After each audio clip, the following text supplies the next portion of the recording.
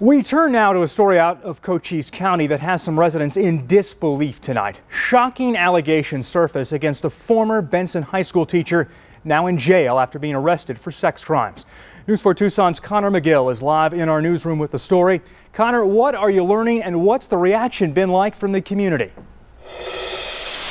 Eric, upset, shocked, and furious. Just a few of the emotions coming from people living in the Benson area.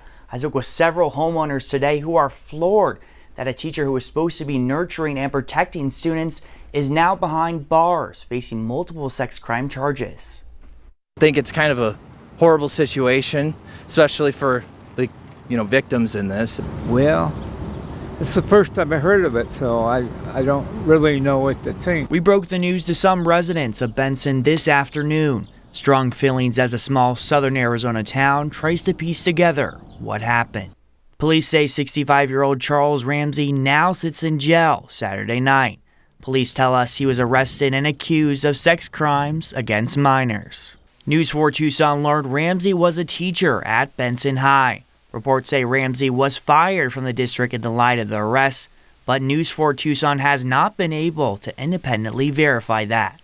Ramsey faces 7 charges, including sexual conduct with a minor, child sex trafficking, sexual abuse, child abuse, and luring a minor for sexual exploitation. It's unacceptable. So it's a public job too. So really, we should trust those people the most out of anybody. At least I think. Right now, Ramsey is being held in the Cochise County Jail on a $500,000 bond. $500,000 is not even close to enough. It definitely needs to be higher than that.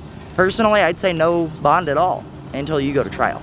After learning about the allegations, Michelle Dillinger, a mom of 2 students in the district, is grateful that Ramsey is now out of the classroom, but questions what will be done to protect her kids and others going forward. It begs the question of what are they doing now in the future going forward to vet these teachers.